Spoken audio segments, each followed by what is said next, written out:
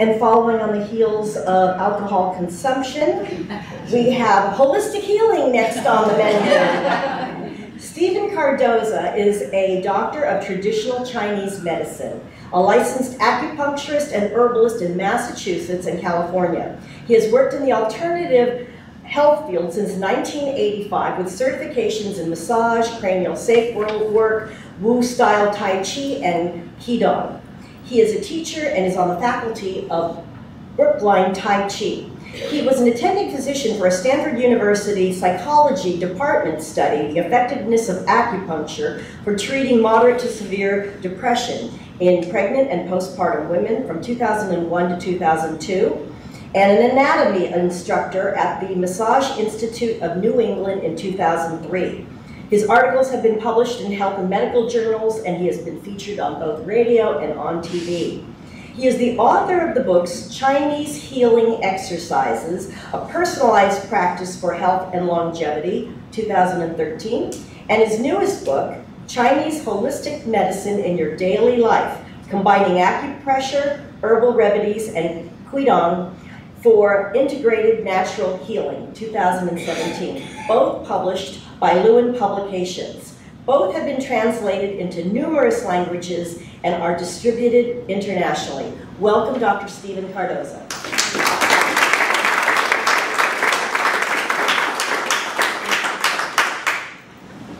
Well, Suzette covered just about everything I needed to say. Makes my job easy. I'm going to quickly introduce the first of my two books you mentioned, Chinese Healing Exercises. I wrote this book mainly because there's a lot of people who have come to me wanting to learn something like Tai Chi or Qigong to improve their health and not realize that those systems tend to take a fair amount of time and a fair amount of effort. So I decided I would put together a book of very simple yet very effective self-healing practices that people could learn easily at home. And so that's the purpose of this book.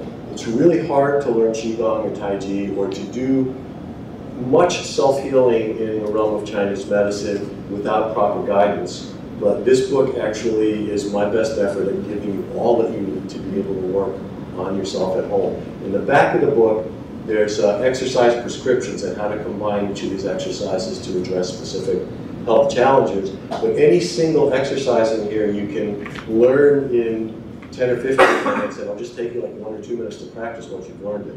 And then you combine it in the most helpful ways you can. And it does have a companion DVD.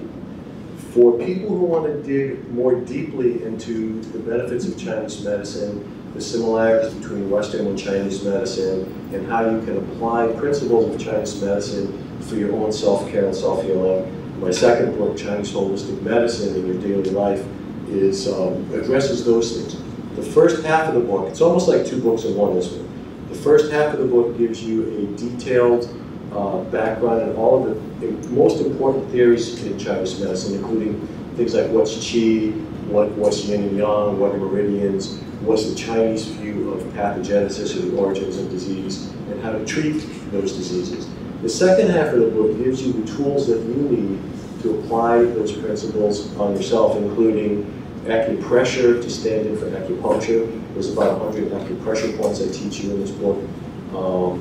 Qigong exercises that address particular organ systems, again, to target specific health issues.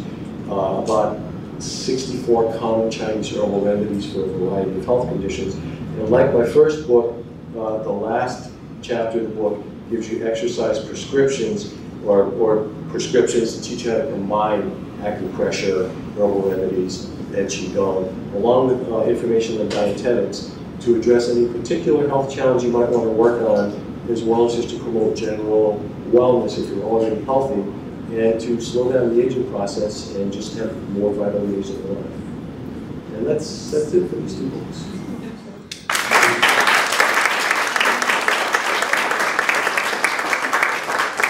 I know what you're thinking. I've got an ailment. I need to talk to him. Well, he's here today,